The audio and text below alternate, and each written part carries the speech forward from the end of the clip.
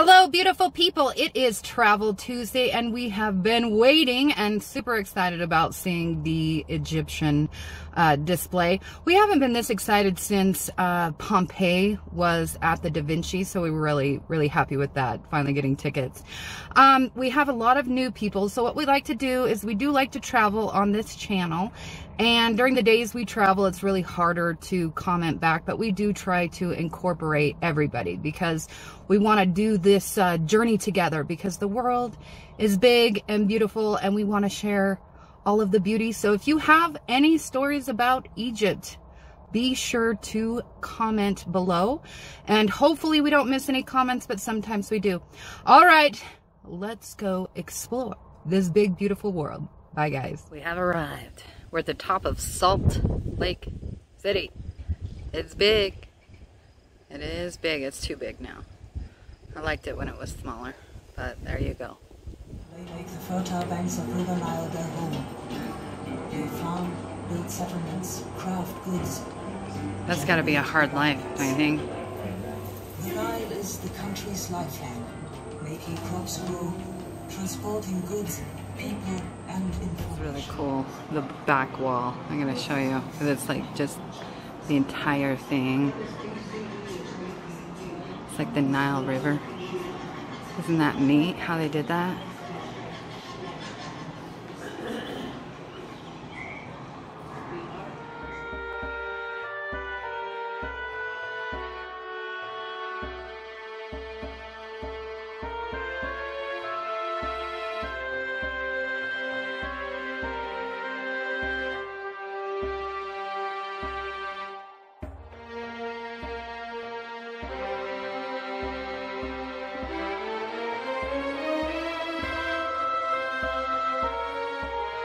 Sorry guys, I know a video or a picture of a thing doesn't work out very well, but look at that. It's the west, south of, ooh.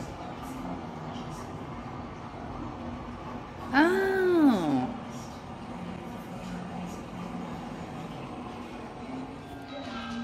I'm trying to get a video of this, because I don't know what it is. Oh, they're trying to reconstruct. What is this? By the standard, Takar is a wealthy Egyptian woman living in Thebes during the 25th dynasty. So, 765 BC. By the standards of the time, the lady reaches the high age of 60. Wow. Wow.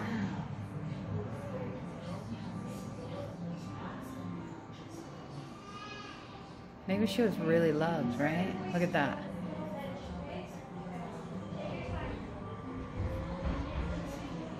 So they're reconstructing. The CT scans also revealed that all the internal organs of the deceased are removed and replaced with a homogeneous substance. So that's, this chick was, they reconstructed her. Base reconstruction.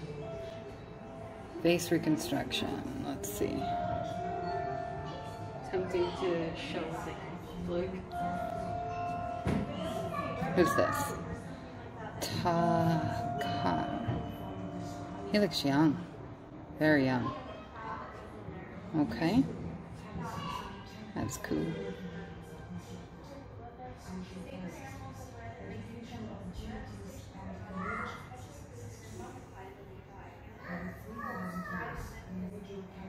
Oh, it's aging. Oh, that's, is it, oh, is it a girl? Oh.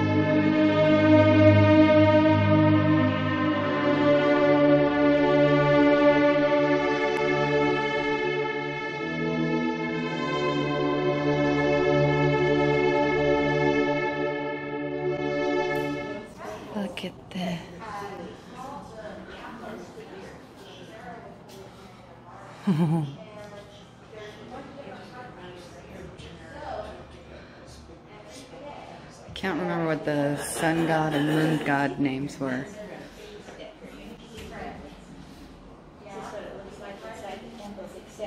So cool.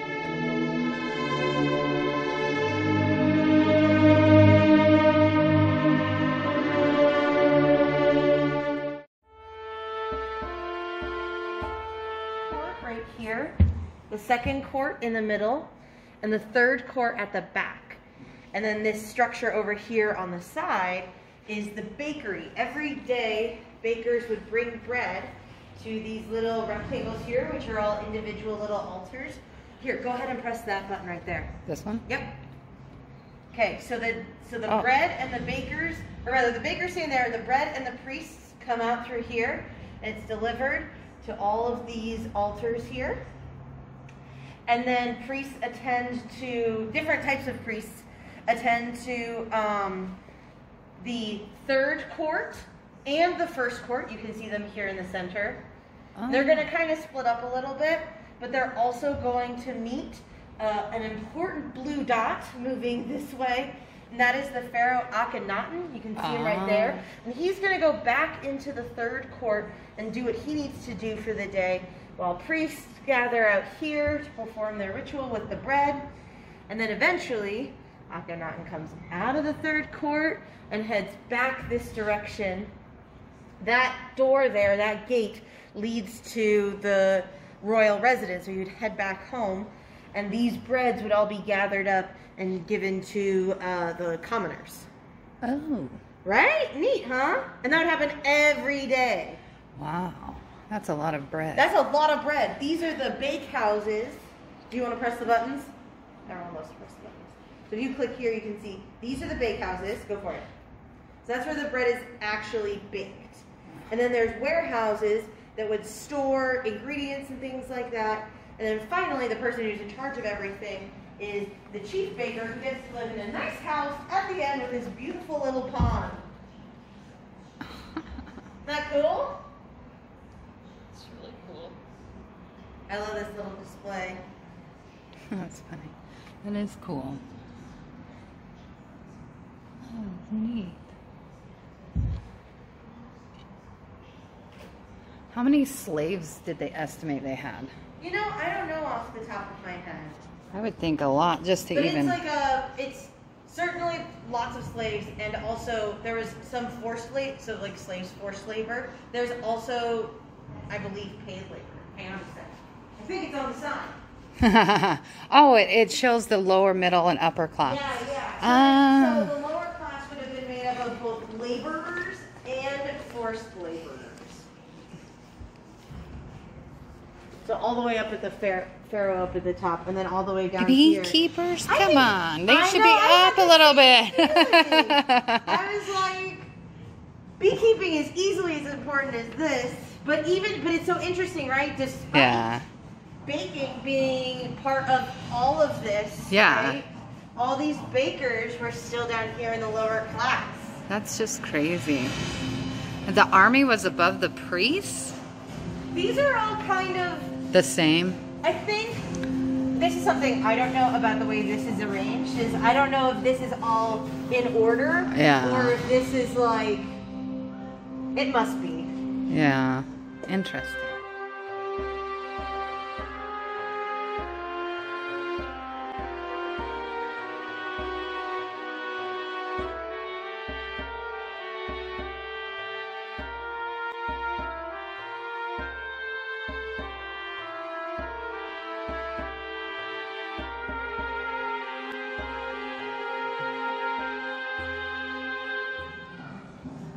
It's kind of macabre, though. So the inner coffin and mummy of Takar, lids for a canopic jar. We'll look at that. They did live forever. Their names are forever remembered, which is interesting.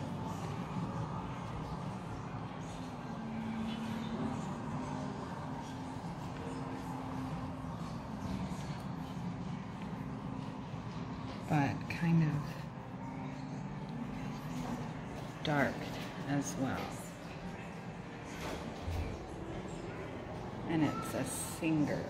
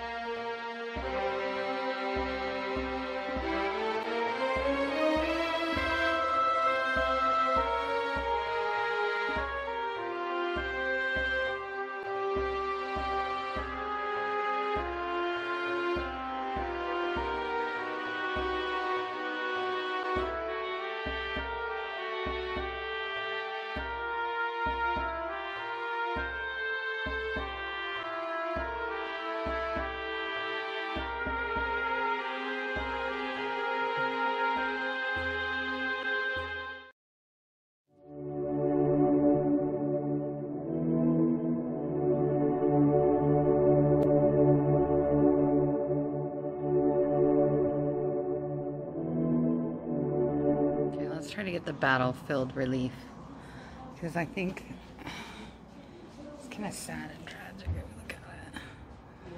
Look at it closely. I did not see that. Dude, it's a battlefield relief. It's them fighting.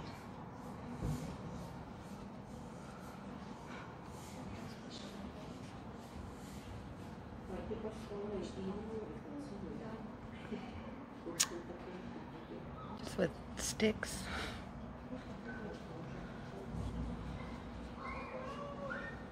I understand why humans fight, but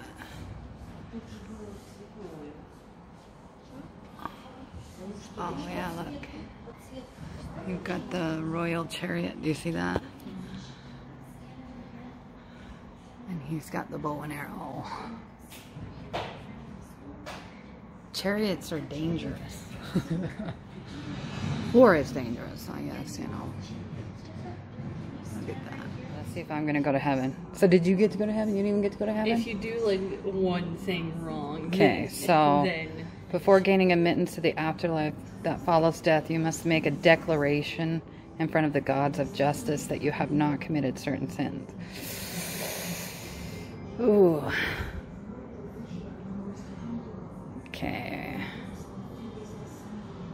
Alright, let's see what happens. You enter the court. There you can see the Ba, your soul bird, and beneath him the goddess of birth, the goddess of nutrition, the god of destiny.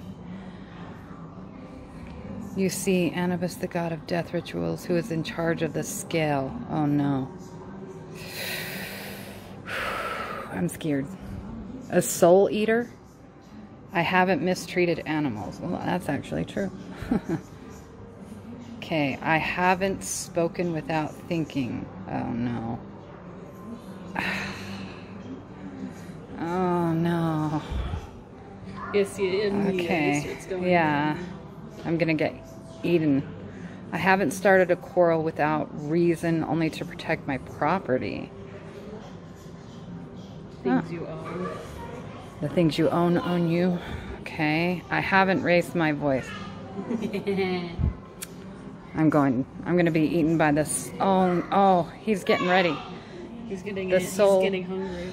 Oh, I haven't been careless. It's so vague. Yeah, I'm gonna agree with that one. I think I try not to be careless. I haven't caused tears. Oh great. I'm gonna die. I'm going to hell. Can we learn about this before so we don't? Let's see. I haven't caused pain or hunger to anyone. Not intentionally. Yeah, so I'm gonna put I agree. Okay. Okay. I haven't stolen anything. I agree. I've never stolen anything. Please save me, protect me. Your heart isn't consistent with truth. You will die a second and final death. The afterworld remains close to you. What did I do wrong? You have to be like perfect? Yes, perfect. So like literally nobody ever goes then. If you have to be perfect. Great. Alright, there you go guys.